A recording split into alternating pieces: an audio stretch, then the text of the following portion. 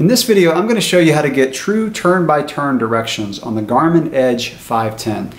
Now, I have not used the 500, 800, or 810, so I'm not sure how this works for those, but this video may be applicable for those as well. Now, if you have this device, you may have used the Garmin Connect web-based software to create a route and then put it on your Edge 510. And you can do that either by hooking the Edge 510 directly up to the USB port of your computer, or you can also put the routes on your device through your phone by Bluetooth if you have the app, the Garmin Connect app, and you would create it online, the route, and then it would show up in the app, and then you could just send it to the device through Bluetooth. But however you do it, when you follow the route that you've created through the Garmin Connect software, you're really just following a line. So you're on the map and there's a line, so if the line goes left, it's time to make a left-hand turn, that kind of thing. But there is a way to get true turn-by-turn directions on this device, and believe it or not, it's not using the Garmin Connect software. I'm going to use Ride with GPS. That's another web-based application that has an app for your phone. And so we're going to create a TCX file through that and put it on this device, and that will give you the turn-by-turn directions. So here's how you do it. Here's the Ride with GPS website, and it's just ridewithgps.com. And the first time you go here, you probably want to create an account. Before I show you Ride with GPS, let me just jump over to the Garmin Connect software, which if you own a Garmin, you may be familiar with already. But I still like to use this for uploading my rides and looking at the data. So if you go to Activities, you can find the rides that you upload. And again, you can upload your rides here either through the app on your phone connected to your Garmin, and that's done through Bluetooth. And the nice thing about that is as soon as I click Save on my Garmin, it goes through the phone up to the website. Or you can just hook your Garmin directly up to the computer by USB and put your rides on that way. So here's a ride that I've done, and again, I'm not going to really go too much into the Garmin Connect software, but this one has a lot of different graphs, elevation, speed. I use the heart rate monitor and a power meter on this, so it shows heart rate, power, cadence.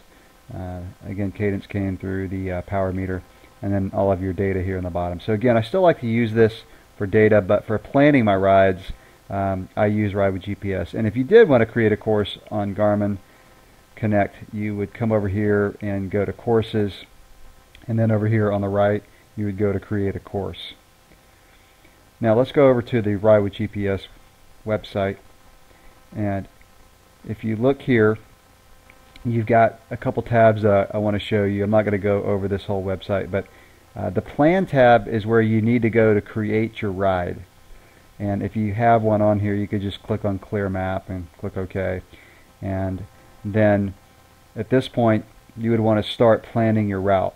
So I'm not going to plan a whole route here, but it's just like any mapping software. You just kind of click along a road and it will follow the road and give you even elevation down here at the bottom. And then when you're done, you want to click on Save.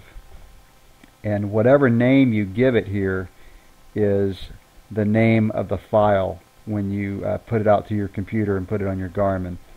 So just keep that in mind. So name it something that you can recognize.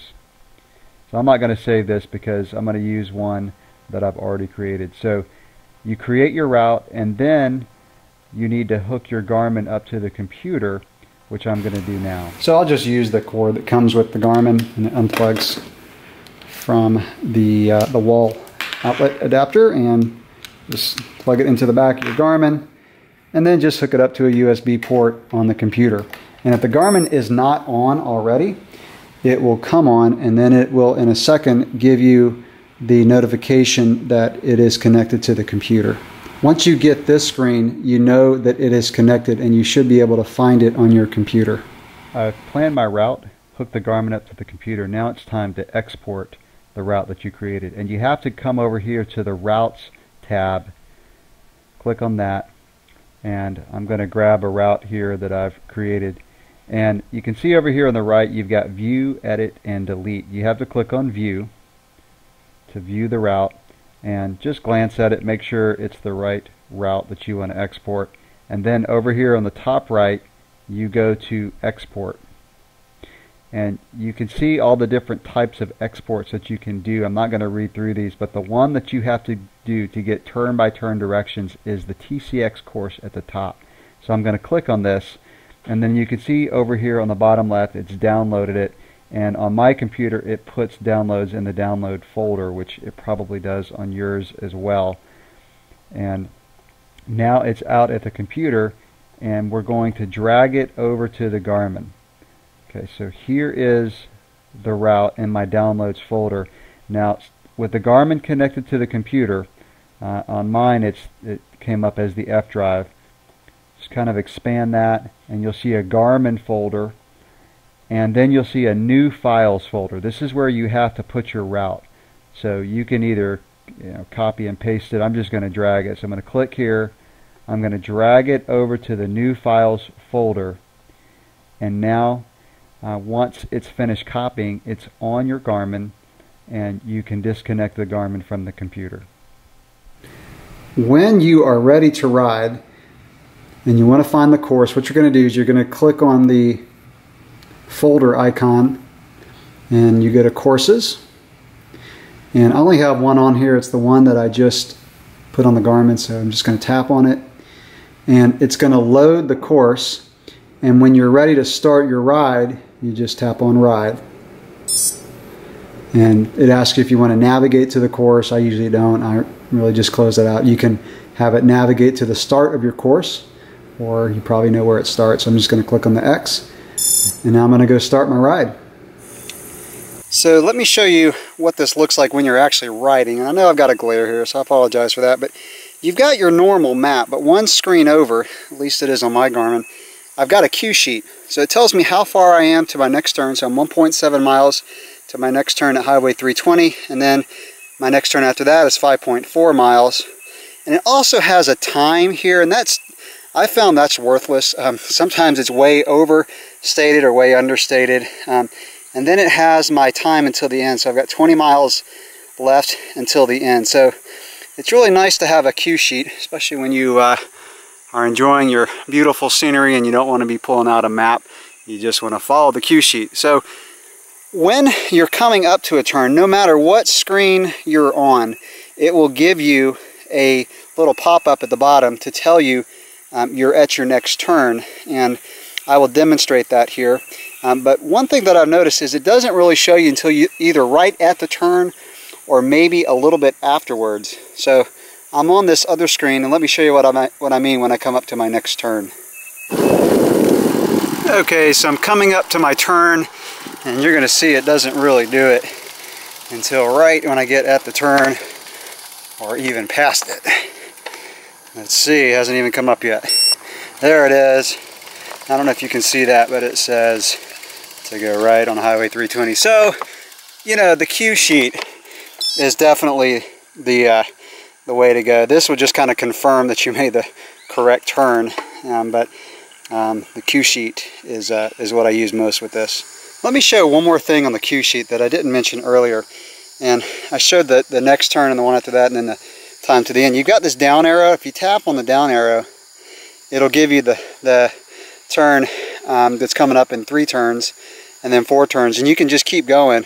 You'll see your distance to the end is always at the bottom, but you can just keep going through the whole ride, and it's going to keep showing you your turn. So it's not a feature that I use very much, because the next turn coming up and then the distance to the end is the one that I use the most, but just wanted to point that out. Let me show you the Ride with GPS app real quick, because there's a couple features I want to show you. So I'm going to go back out to the main screen here, and you've got your profile on the far left, rides, and then you've got your routes. And these are the routes that you would have created on the computer. So let me just grab one for a second and show you the map, because what you can do, even though with the free version you cannot do turn-by-turn directions, they have like a subscription, so I think it's like 50-60 bucks a year, and you could click here and it would give you turn-by-turn directions on your ride if you wanted to upgrade to that.